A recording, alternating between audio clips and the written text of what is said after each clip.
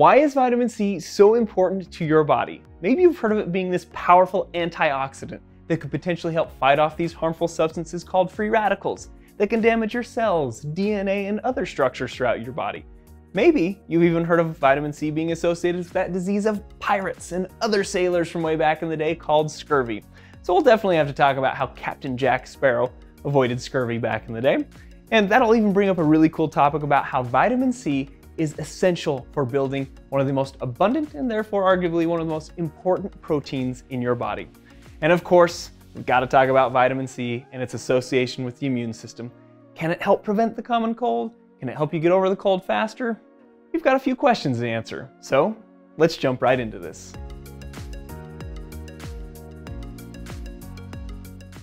Vitamins are essential nutrients in order for our bodies to function properly, and obviously vitamin C falls into this category. Vitamin C is also known by another name called ascorbic acid, but I'll refer to it as vitamin C throughout this video.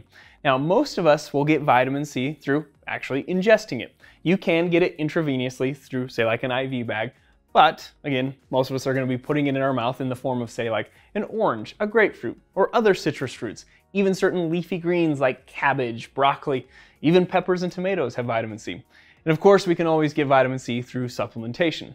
Now, whatever we put into our mouth, whatever fruit, vegetable, or supplement it is, it'll eventually make it down into the stomach that you can see here on the tray. And here's the small intestine down here, kind of coiled up in the center, and even the large intestine coming around there just to orient you. But that vitamin C will actually pass through the stomach and start moving through the small intestine. And it gets absorbed in what we refer to as the distal small intestine. Distal just kind of refers to like distance or further from the point of origin. And so it's going to be absorbed kind of towards the end of the small intestine. And when we say absorbed, that means we've pulled it into the bloodstream. And when we're talking about absorbing vitamins into the body and into the bloodstream, it's important to have this discussion about fat-soluble vitamins versus water-soluble vitamins. Vitamin C being one of those water-soluble vitamins. Now, these water-soluble vitamins are quickly absorbed into the body and can be transported freely throughout the fluid environment of the body, like the bloodstream, hence water-soluble. Whereas if we compare that to fat-soluble, kind of think of that analogy or of the oil and the water. They don't really like each other. And so those fat-soluble vitamins don't move as freely throughout the fluid environment of the body and actually require a carrier or a transporter to move them throughout the bloodstream and to the target tissues. But once those fat-soluble vitamins have reached their target tissues and can perform their functions, if there's any excess of the fat-soluble vitamins or extra, that extra or excess can be stored in the liver or in the adipose tissue. And so think about that from this perspective. If I went extended periods of time without ingesting a fat-soluble vitamin, I could pull any of that or extra from those storage places like the liver and the adipose. Now, that's kind of a pro of the fat-soluble vitamins. You can kind of think of a con as, well, that means I could also store too much in there, and so you are actually more likely to get toxic or hit toxicity levels sooner with ingesting too much of the fat-soluble vitamins as compared to, say, like the water-soluble vitamins. Because the water-soluble vitamins, once they reach their target tissues and perform their functions, if there's any extra, those water-soluble vitamins, like vitamin C, will not be stored in the liver or the adipose. Instead, they'll move back into the bloodstream, eventually make it to the kidneys through this artery called the renal artery here. And this renal artery will branch into smaller arteries that will eventually make it to the outside of the kidney called the renal cortex. And the tiny little arterioles or little blood vessels that you can't see underneath the probe will then have that vitamin C, and it will move from the blood vessels into tiny little urinary tubules. And those urinary tubules will funnel into larger tubes that you can see getting bigger and bigger and eventually out the ureter and outside the body. So from a perspective of pros and cons, the water-soluble vitamins are therefore more important to ingest on a day-to-day basis. But you're much less likely to get toxic or hit toxicity levels on the water-soluble vitamins because they won't get stored in these tissues and instead will get excreted in the urine. And speaking of the importance of consuming those water-soluble vitamins on a day-to-day basis, and of course consistently consuming those fat-soluble vitamins, I think many of us can relate to the idea that it's sometimes tricky to get all the vitamins and nutrients we need just through our diet, especially if we're really busy and on the go. Sometimes it's just very convenient to consume those through supplementation. And that's why I'm extremely excited to say thank you to the sponsor of today's video, Athletic Greens. Athletic Greens is a nutrition company that provides an amazing nutrition drink that's called AG1. AG1 contains 75 ingredients, vitamins, yes, vitamin C, minerals, superfoods, adaptogens, and probiotics. It's for anyone looking to get a little bit more healthy. I've been drinking AG1 every morning for months now, and I love how convenient it is. I hate opening multiple pill bottles every morning, and now with just one scoop, I can get 75 amazing ingredients, dump that into 8 ounces of water, shake it up, and drink it down the gut tube. It's amazing, and it has definitely helped simplify my health routine. Now, obviously, we are going to spend the remainder of the video discussing benefits specific to vitamin C. And yes, we already discussed AG1 does contain vitamin C, but some other amazing benefits of AG1 by Athletic Greens are things like boosts in energy levels. And I'm not a big coffee drinker, so any boost in energy that I can get throughout the day is definitely a win. I'm still also participating in a lot of sports, training for athletic events, and so recovery between workouts and events as well as performance is extremely important to me. And AG1 can help provide the nutrients to help with those things like recovery and boosts in performance. It's also NSF certified, which means what's on the label will actually be found in the product. If you're interested in trying this amazing product, go to athleticgreens.com/humananatomy, and they're going to give our audience a free 1-year supply of immune-supporting vitamin D, as well as 5 free travel packets. The link is in the description below. So finally, let's get to the nitty-gritty of vitamin C. Yes, we know how it's consumed, how it can move throughout the body, and even how it's excreted, but what does it actually do inside of you? Well, one of the amazing functions of vitamin C is that it's known as a powerful antioxidant. But what does that word even mean, antioxidant? Well, antioxidants are amazing substances that can help combat or neutralize potentially harmful compounds called free radicals or reactive oxygen species. Now, we'll talk about exactly how vitamin C combats a free radical, but how do we even get free radicals inside of our bodies? Well, you just breathing and utilizing oxygen creates free radicals. So when our cells utilize oxygen to create the energy source of our cells called ATP or adenosine triphosphate, the majority of that oxygen that's utilized is actually reduced to water, so essentially harmless. But about 4 to 5% of that oxygen is not and becomes these free radicals or reactive oxygen species. And these are damaging to components of our cells. It's known to create what's called oxidative stress or oxidative damage, and so you're starting to see this connection to antioxidant. And this is where the chemistry people get really excited and really involved, because reactive oxygen species or free radicals are unstable compounds. And when you get into chemistry, when we talk about stable compounds, in general, stable compounds have a proper number or proper pairing of electrons, and free radicals do not. And you can think of them as yearning to steal and gain an electron because they're so reactive. And what happens is think of this on your cell. Maybe a free radical comes in contact with your cell membrane and tries to take an electron from a phospholipid of your cell membrane, or maybe a protein in the cell, or maybe even the DNA. And when it tries to steal that electron, it damages that component of the cell and can even create a chain reaction of damaging other components.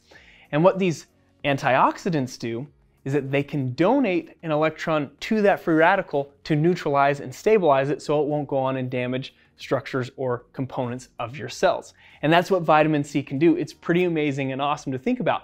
Vitamin C can also help with vitamin E. Vitamin E is a antioxidant, but when vitamin E donates its electron to try to neutralize a free radical, it kind of gets all wonky, because wonky is a technical term, and unstable. And vitamin C is like, I got you, vitamin E. Donates its electron, stabilizes vitamin E, and then vitamin E can go on its merry little way. Now, another amazing function of vitamin C is that it is essential in activating an enzyme that is important in producing this protein called collagen. Collagen is the most abundant protein in the human body, and so without vitamin C, you'll have weak and defective collagen. And collagen is known as this protein that provides amazing tensile strength. It's kind of this microscopic string-like protein. Think of it as like a microscopic rope.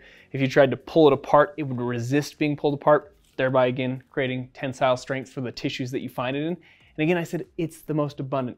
You find collagen in so many places. You find it in tendons, ligaments, cartilage, your skin, blood vessels, and even in your bones. And we could make that list even longer. The point is you can find it in so many different places.